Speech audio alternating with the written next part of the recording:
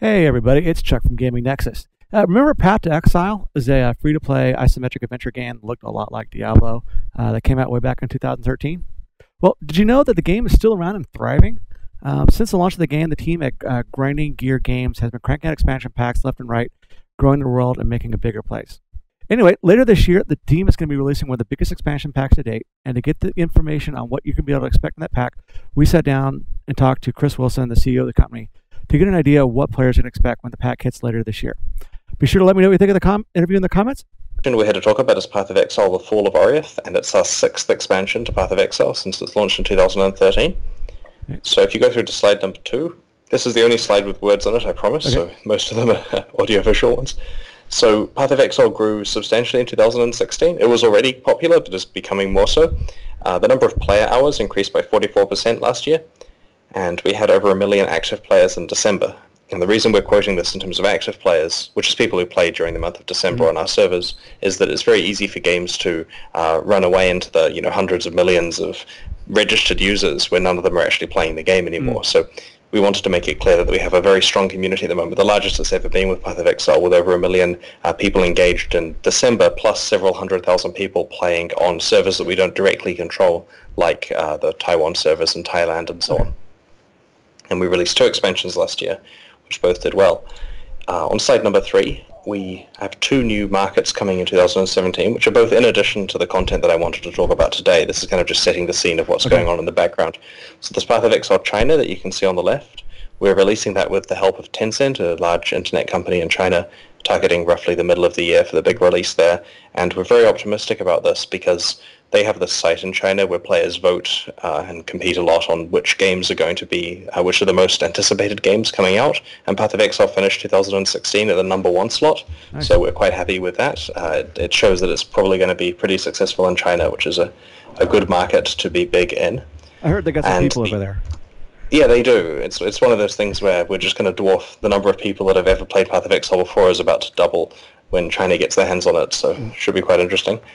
There's also the Xbox One release later this year, and I'm happy to answer any questions about that because all of the content that's coming out here on the PC version that I'm showing you is also coming out at the Xbox One release, so it includes the full Path of Exile experience right up to date with PC.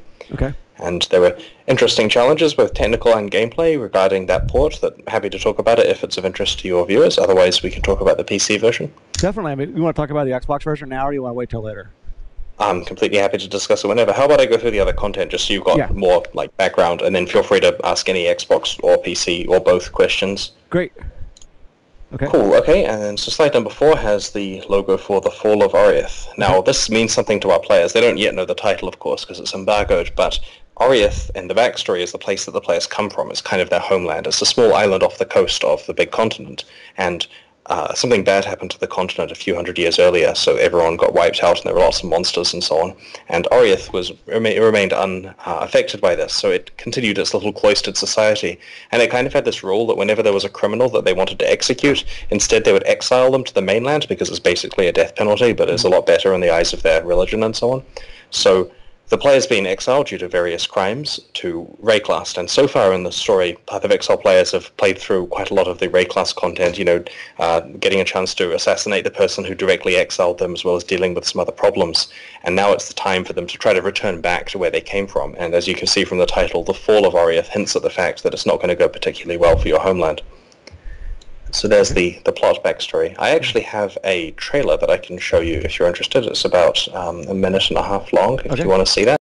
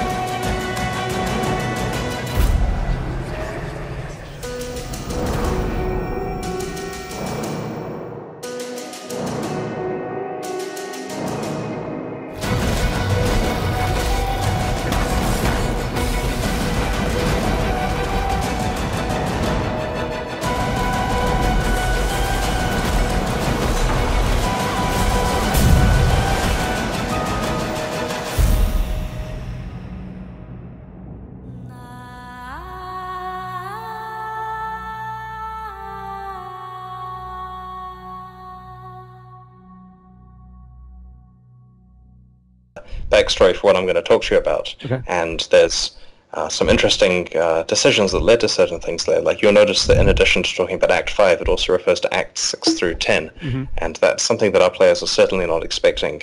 They know that we're introducing a fifth act to the game, but had no idea that that there was a possibility that we would actually revamp the rest of the game to such a large degree. And so that's one of the things I wanted to discuss today. Okay. Cool. So if you go through to slide number 5, there's a video that you can play on that slide. It's got no sound. The idea is that we can just talk over it while it's playing. So let me know when that's going. Yep, it's going. Cool. So at the end of Act 4, the player finds out there's a chance they can return back to their homeland, and they're told that they need to climb up snowy Mount Baruso, which is shown here, and there's an ability to teleport back to Oriath. And so they're kind of hoping for a quiet retirement because they've dealt with all the enemies they thought they needed to deal with. So upon arriving back on Oriath, they find themselves in the middle of a slave revolution because some of their actions previously in the plot have led to the slaves gaining some power that allows them to revolt against their overlords in Oriath. And the player's sympathetic towards this because they themselves were held captive by these people before they were exiled. And so they helped the slave revolution to overthrow the Order of High Templars who are controlling Oriath. And these are the same people that exiled the player, so of course they have a lot of motivation there. And so the beginning of the act is playing through the slave areas, trying to deal with overseers and to basically get out to the city proper.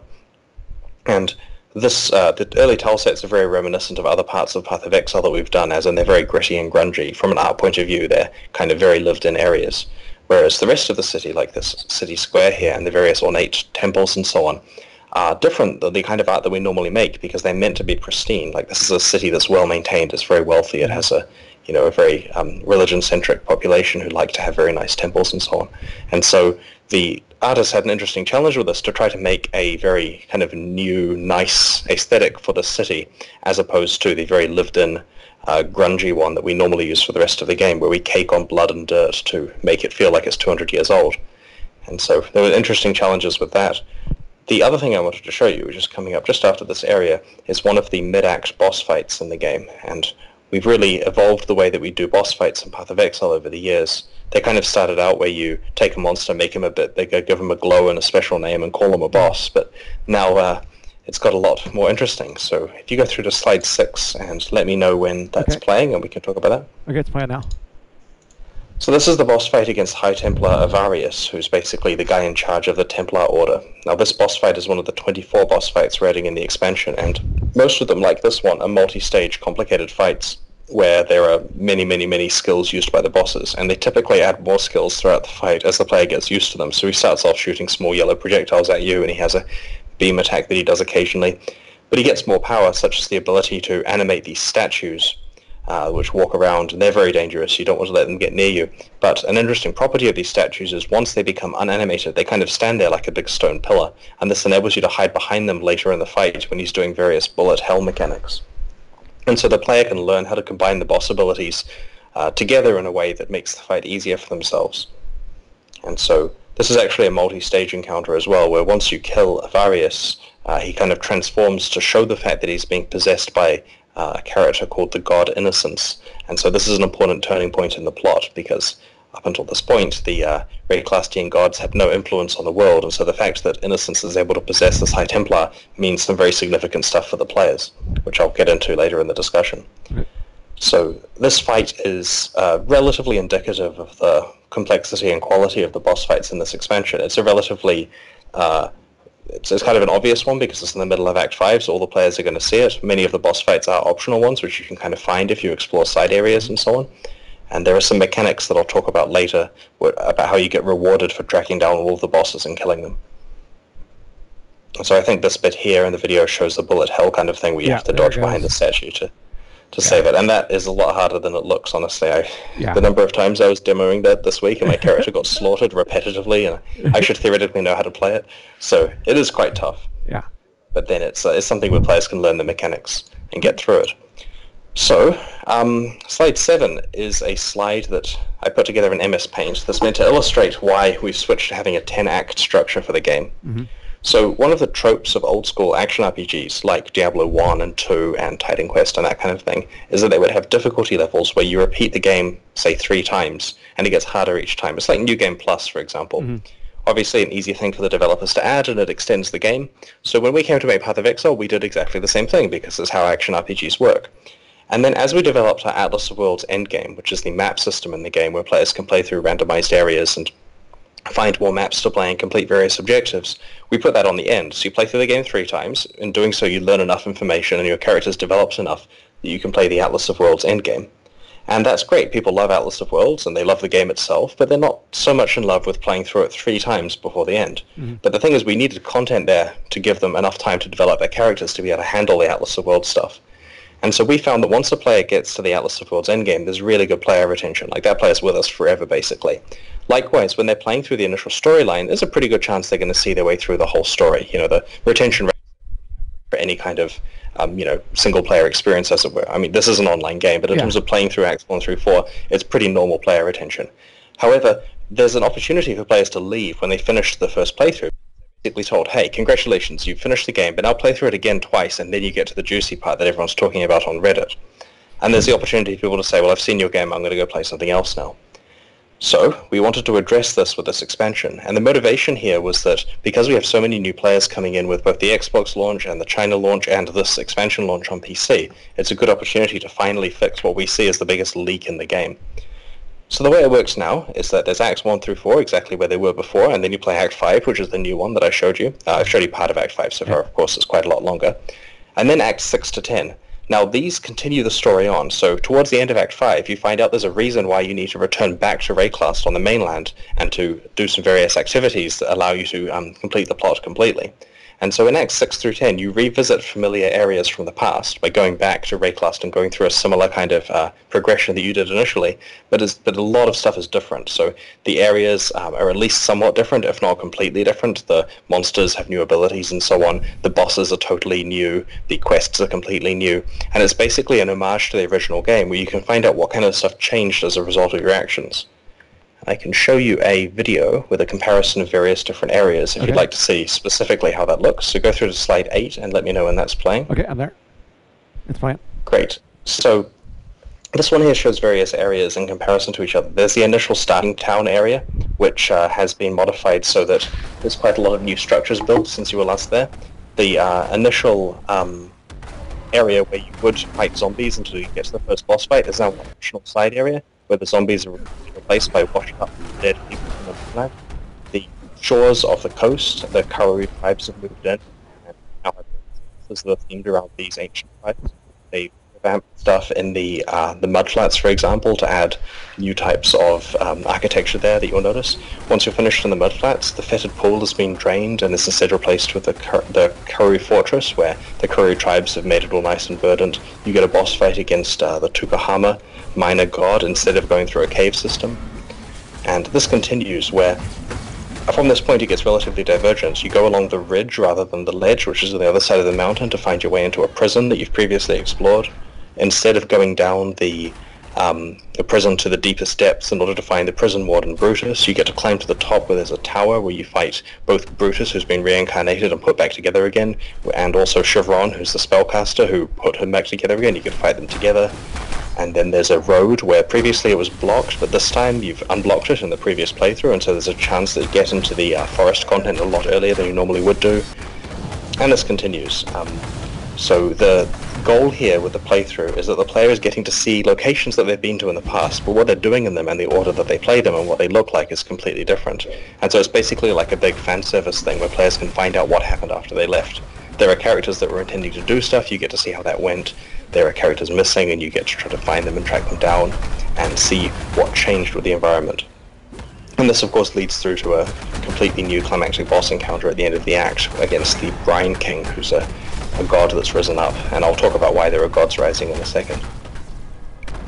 So in summary, the change here results in Path of Exile being a 10-act playthrough.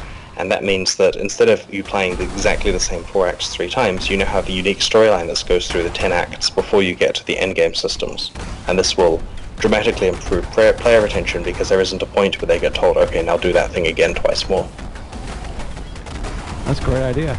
So you basically use all the metrics behind the system to see where players were hopping out of the game, and then just kind of using this to kind of keep them engaged. Absolutely, yeah. And the second set of 5 acts are completely based on the first set. Like, without a doubt, there's some asset reuse going on here, but the degree to which they're being changed is very high. So I would say it feels like 70 or 80% completely new, with the remaining 20 or 30% being an homage to the original, which is hopefully cool to experience rather than feeling repetitive. And so far in our testing, like we've pulled some players over to New Zealand and sat them down and said, play this and tell us what you think. And their reactions are extremely positive, especially if they cared about the detail of the story, because there's so many little touches that the writers put in the second part that call back to the first one. Okay, cool. Alrighty, so go through to slide number 9. This shows the Pantheon image. So this depicts all of the various gods of Rayclust, and there are a lot of them. But what's interesting that the players have actually noticed is until now these gods haven't really had any kind of influence on the world. And the reason why is there was an entity that the players got to deal with in Act 4 actually, around a year or so ago, called the Beast. And one of the things that the Beast was doing was sapping all of the divine powers of the gods, and so because of this they had no way of influencing the world. So after the player slew the Beast, it's meant that these gods have gradually been able to regain their power and rise up again. And this is one of the major themes in the second playthrough. Starting at the point that you fight High Templar Avarius, who's that guy that I showed you before, from that point onwards you begin to notice that there is the influence of various gods in the world. They're vying for their traditional domains that they had control over. And so in the second playthrough you actually get to fight against 16 different gods, there's 4 major and 12 minor ones, and can steal a fraction of their power when you kill them. And this can be seen in slide number 10. This is a mock-up of the user interface there. It's not 100% final, but basically it shows there's the Pantheon image, and there are 4 gods towards the top and 12 towards the bottom. And upon killing a god, you have the ability to select his powers on the screen. And you're allowed to have 1 major and 1 minor power active at any time. Now, each of the gods grants a different thing. For example, the Brine King, who's shown on this panel here, says that if you've been stunned, you can't be stunned again for a little while, and the same with being frozen. And this means that chain stuns and chain freezes don't affect you, at least the subsequent ones don't. Now this is a relatively subtle thing, but it makes a big difference in certain boss encounters. And so there are a total of 16 of these abilities, and you could select the 2. But what makes them different than normal Path of Exile abilities is the fact that you can change them very easily. You just go to town and click on a new one, and then it's active. This is important because normally there's a high degree of lock-in with choice in Path of Exile. If you put some skills on the passive skill tree, or you make a decision about what you're doing in your quests, then that generally stays with your character for a long time. It's quite difficult to change. But with this system, you can change it very easily by just going to town and clicking a button. And so this means that players have a high degree of agency with regard to kind of defending against certain types of damage. For example, if you and your friends are going to go and play a very difficult fire map where there's an antagonist there who's going to do a lot of fire damage, then it's a good idea for you to pick a set of anti-fire abilities from the Pantheon system prior to doing that map. Cool. Right, so that is that's the summary of the main part of the expansion. So we were going to add Act 5 and call it a day, but we decided that adding Act 6 through 10 to fully fix the last thing that we saw as wrong with the game would be a sensible thing to include. And we also have the Pantheon system that allows you to both track your progress through the second part with which gods you've killed, and also to gain a facet of their powers. Now, there's plenty of other items and skills and that kind of stuff that we're adding into the expansion, but they're somewhat small compared to the scope of these larger issues. There is one other thing I wanted to show you in the press tour, and that's on slide number 11. Okay. So this actually is unrelated to this big expansion, but it is something that we're doing quite soon. So we have a 3-month schedule of these challenge leagues that we release, and there is a new challenge league starting in a few weeks. And these are kind of, well, you can think of them as like a 3-month server that you get to play in, where your characters have to be created fresh on this server. And so this is called the Legacy one, and it's basically celebrating the past of Path of Exile, because there's a whole bunch of new stuff happening later this year. So our target for the Fall of Oriath, which is the expansion I've been talking to you about, we're targeting the middle of the year, so roughly June would be a good guess of when it's coming out, though we don't want to commit to an exact date. Yeah. And we do have a beta for it coming, probably late April or early May, which people will get a chance to play. And so the Legacy Challenge League kind of fills the gaps between now and then, allowing players to revisit some of the existing game mechanics in Path of Exile. And the way it works is it lets you combine together your favorite 3 of the past 17 challenge leagues that we've run, so you can finally answer the question of which one of the leagues from the past has the fastest leveling potential and so on. And it also lets you find items from those previous leagues that were only available then.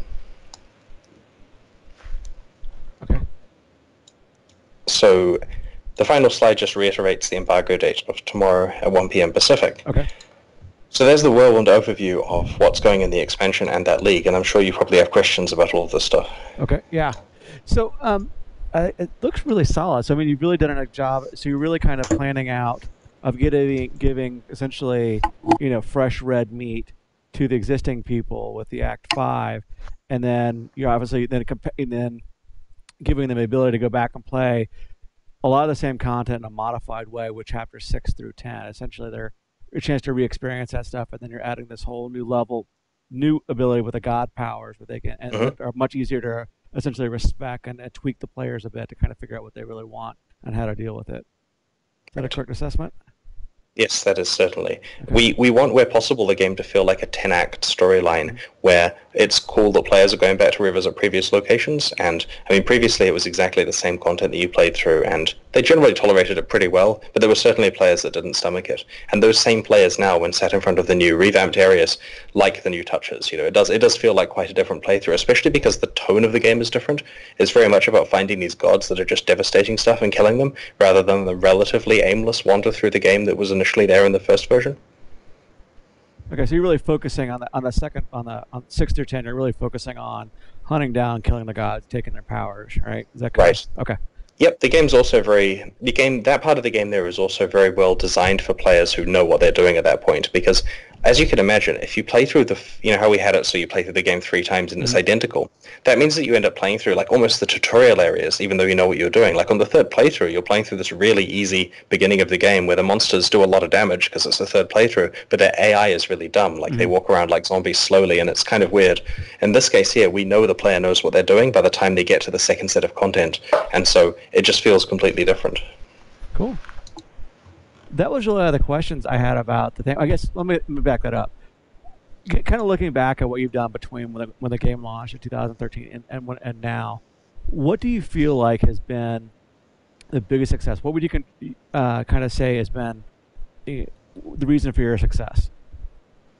I think we have a really supportive community, and we have kind of fell into a cadence with them that works really well. So we're releasing content every 3 months, and every second big content release has an expansion to go with it.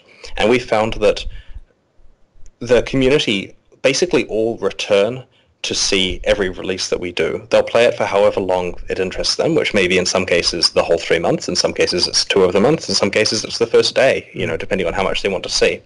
And so we fell into this rhythm with them where we know that when we release content, we're going to have a lot of player engagement. And this works well for the community as well, because they can treat Path of Exile as a game that they're just going to play perpetually for the next 10 years whenever it interests them to play. Like every 3 months, they'll come back and check it out for however long that is.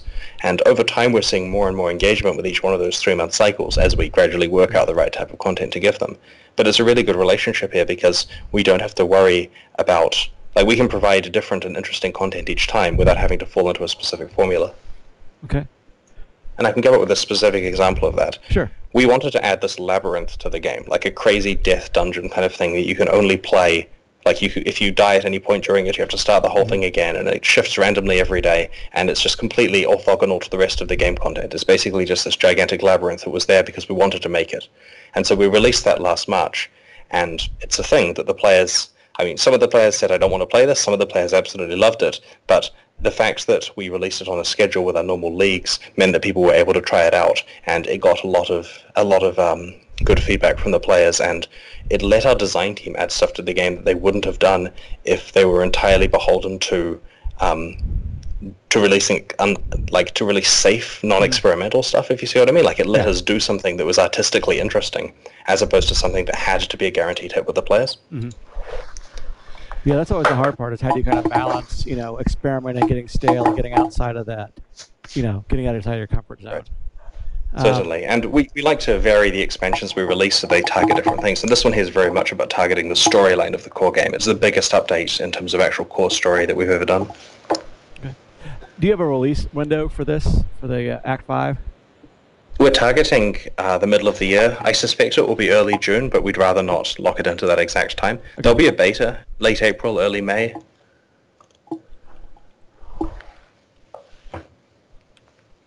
And like the rest of the game, the expansion is free to play. The only things that we sell on Path of Exile are cosmetic microtransactions and some long-term storage space. There's nothing that directly benefits your actual moment-to-moment gameplay in terms of power level. Is this going out? This is part of the 3.0 patch, correct? That's correct, yes. Yep. Are there any other kind of quality of life enhancements or other things that are going out as part of this patch? We generally decide the quality of life stuff a bit closer to release, because at the moment we're focusing, and the reason for this is at the moment we're focusing on making sure we can hit everything we need for release, and then when we look at how much development time we have left, we pick the top community voted quality of life things to release.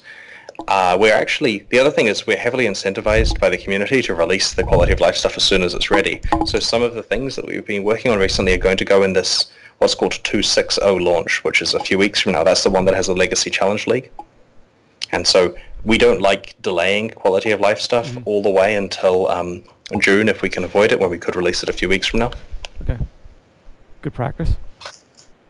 Yep, an example of something we are fixing in 3.0 is completely revamping how the microtransaction system works in terms of how you store them, because by this point some of our biggest spenders have very large quantities of microtransactions that they can put on their items to change how they look and so on, and it's a bit messy to deal with them in that quantity, so we're revamping this to make it a lot nicer. Cool. I'd like to thank Chris again for taking the time to talk to us about the new content. Be sure to like this video and subscribe to our channel if you like it, and I hope you have a great day. Bye.